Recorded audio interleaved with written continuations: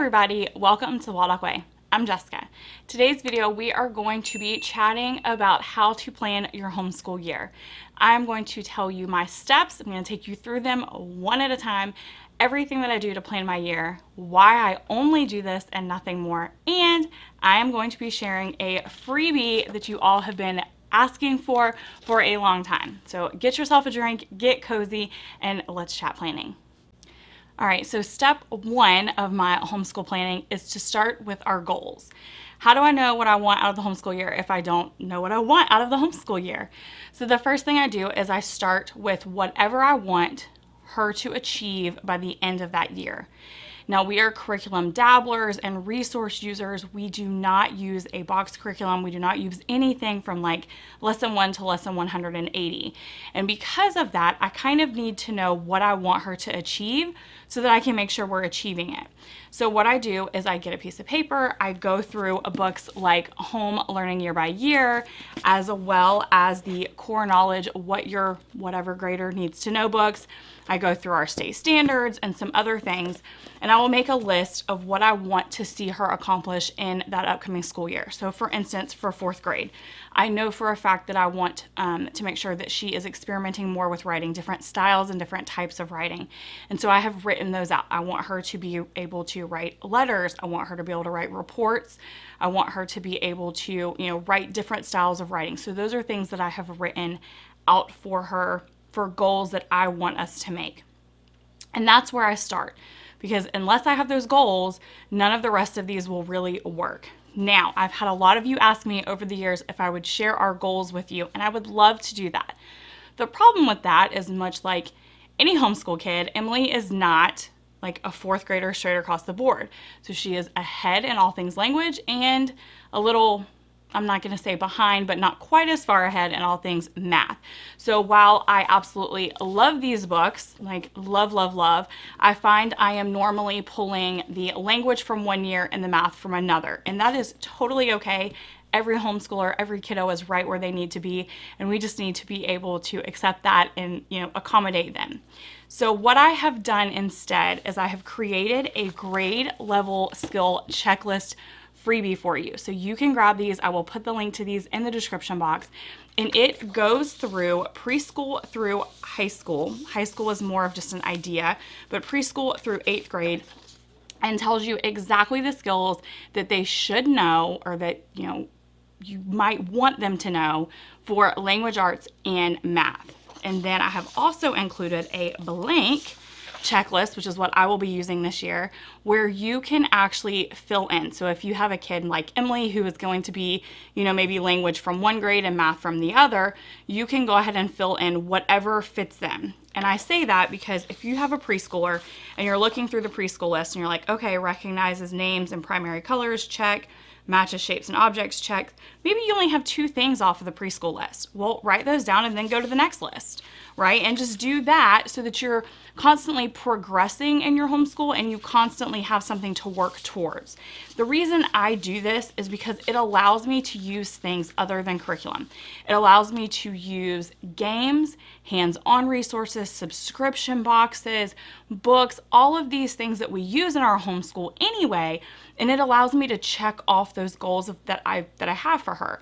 So, for instance, let me give you an example here. For 4th grade, one of the things here is identify the main events of the plot and discuss character traits and motivations. Now, I could totally use a curriculum for that. Or we could just use read alouds, and because I know that's a goal, as we're reading aloud, I could say, hey, what are the main events of this book? What's the plot?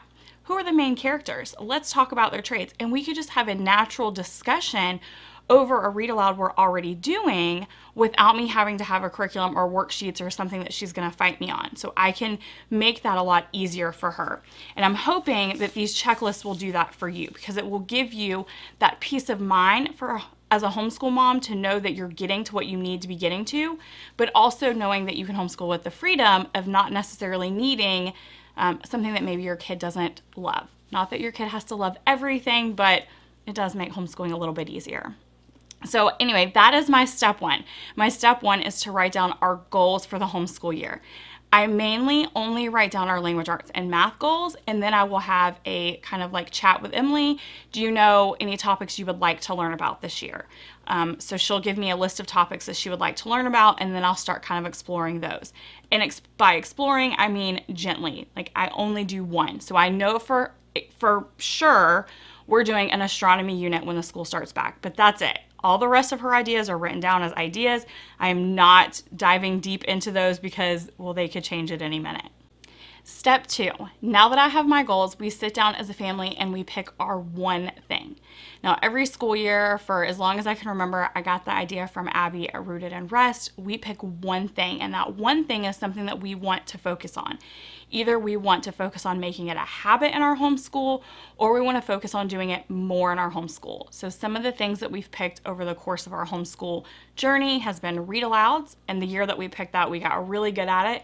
And what you'll find if you pick one thing is that it finds a way of weaving itself into your homeschool so that the next year it's kind of become a habit, right? It's got its place, it's found its own little, way to fit in.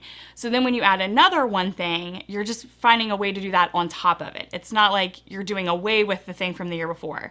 So read alouds became a staple. And then the next year I picked games. I wanted Gameschooling to become an important part of our homeschool. So we make those a priority. I make that one thing the thing that we really focus on. Like, not that nothing else matters, but we really try hard to work towards that one thing.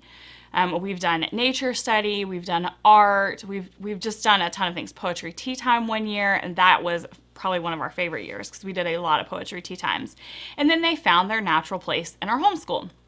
Well, this year, I'm going to go ahead and tell you guys, our one thing is experiences or field trips.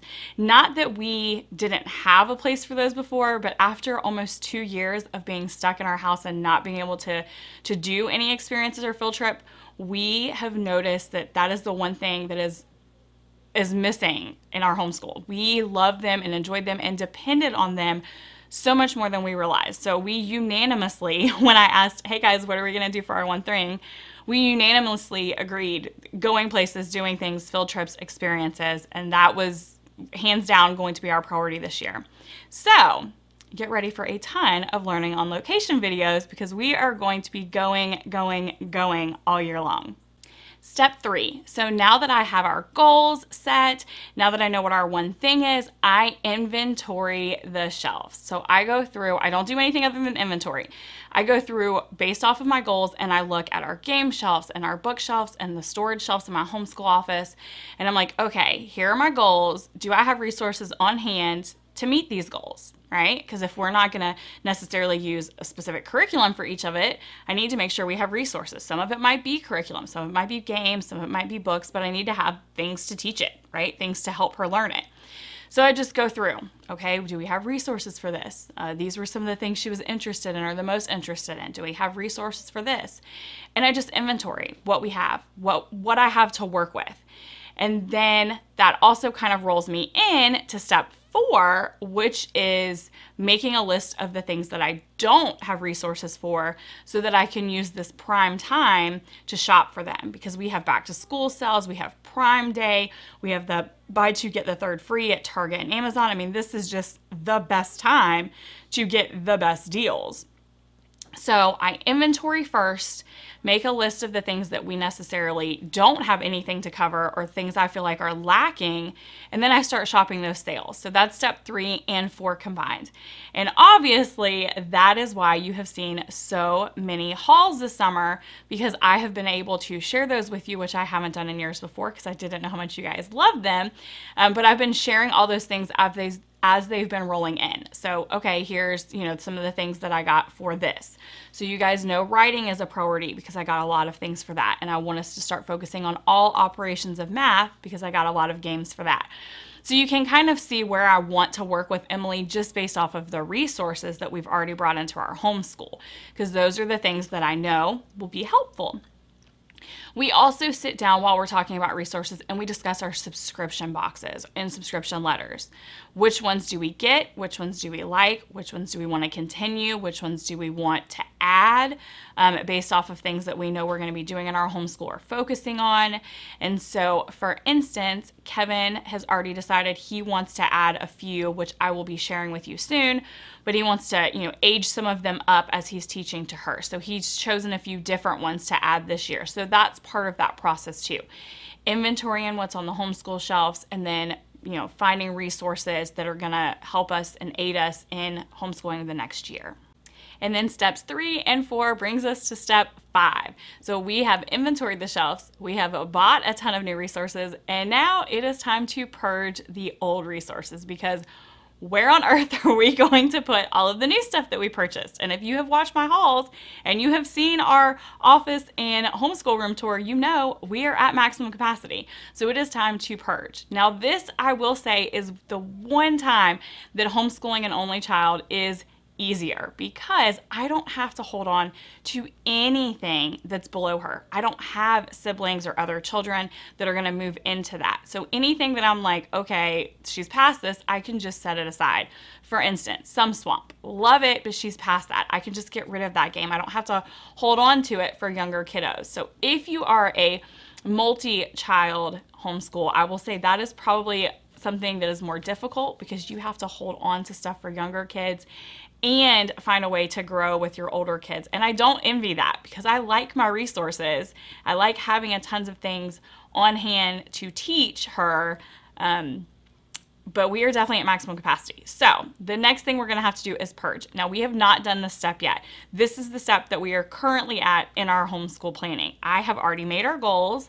I have already inventoried. I have already purchased. I have not purged yet, and I am not looking forward to it. But it is necessary, or else I'm not going to have anywhere to put everything. So that is the step I'm currently at, and I definitely recommend you doing it before the school year starts, so that you have the peace of mind of this clean, clear space, whether it's a closet, whether it's your dining room, an actual homeschool room, your office, wherever it is. If it's clean and tidy, it will make you feel better. Step 6, and the kind of a last step that I do, is I look at our routine from the previous years, and I evaluate whether that routine is still going to work going into this next homeschool year. Now, I say routine because we do not do a schedule. We are not schedule people. We have a flow to our days, and our flow kind of just starts whenever we start. So whether we wake up at 10 o'clock in the morning or 2 p.m. in the afternoon, we just flow to the next thing. We wake up, we do our morning, we have a slow start to our days, always a slow start. And then we do our morning basket, and then we move to table time, and then we do a learning lunch, and then we have an afternoon activity. So that's kind of what our day looked like in the past, and I'll explain each of those things. So we have a very slow start. I tend to strew something in the mornings so that Emily will wake up and explore or discover and, well, leave me alone, because I'm not a morning person. So I will leave something out for her. Sometimes she engages with it, sometimes she chooses to do something else, but I try to leave something out for her to do while I am waking up, caffeinating, and becoming a human. And then once I'm a human, we roll into our morning time. Morning time is sometimes just me and her, sometimes it's me, her, and Kevin, and we just sit on the couches and start going through our morning basket a little bit at a time. We almost always will read aloud while she's doing something with her hands, and then we will do some sort of Mad Libs or trivia, and then we play a game. Now, this past year, we would take our game to the table so that our game at the end of morning basket easily rolled into table time, because we were already at the table. And now our table time is anything that requires more full focus, things that require her to write, things that require me to teach, lesson type of things. Sometimes it's just playing a game, but it's things that require us to be sitting at a table to do them. So writing for a unit study, playing a game for language arts, doing teaching textbooks for math, things like that. Anything that needs to be done at a table. And I call it table time, even though sometimes it happens anywhere but a table. It could be outside, in the car, etc. But we just kind of always called it table time. It's more of our structured learning. And then after that, we would have a learning lunch. And that is when everybody goes to their separate corners, because, well, when you are a family that works at home and you're together 24/7, you need a break. So we will all either put in put on our headphones. We will watch a show. We will listen to podcasts, listen to audiobooks. Emily will sometimes do her own thing completely, and she'll listen to an audiobook or watch a show of her own while we, do something else. We'll do chores, we'll catch up on things, whatever we need to do, but it's completely separate, our own alone time. And she normally does some sort of learning. So like I said, audiobook, podcast, educational show, documentary type thing. And then we would move into an afternoon activity. Our afternoon activities could be poetry tea time, a nature walk, playing games as a family, a movie night. In her afternoon classes, if she had like an online class, it could kind of just be any sort of activity. Now, I will say, while I haven't completely evaluated this year from start to finish, I do know that we are probably going to shift things a little bit. I have a feeling our table time is going to shift until after lunch. I think we're going to flip-flop those two, because as we have the freedom and our nights are getting later and later, and as Emily's getting older and sleeping a little bit longer, I think that's just going to be necessary. We haven't sat down and talked about it. Like I said, we haven't got to that step yet, but I do think that's what we're going to do. I think our routine or our flow is going to end up becoming a slow start to our days, morning basket, lunch, table time, and then our afternoon activity, afternoon/evening activity. We will see. I will keep you guys updated, but that's kind of what I'm expecting to happen, is that it flows a little differently. It's kind of flip-flop. But for the most part, we still get to those, major categories no matter what order they're happening in.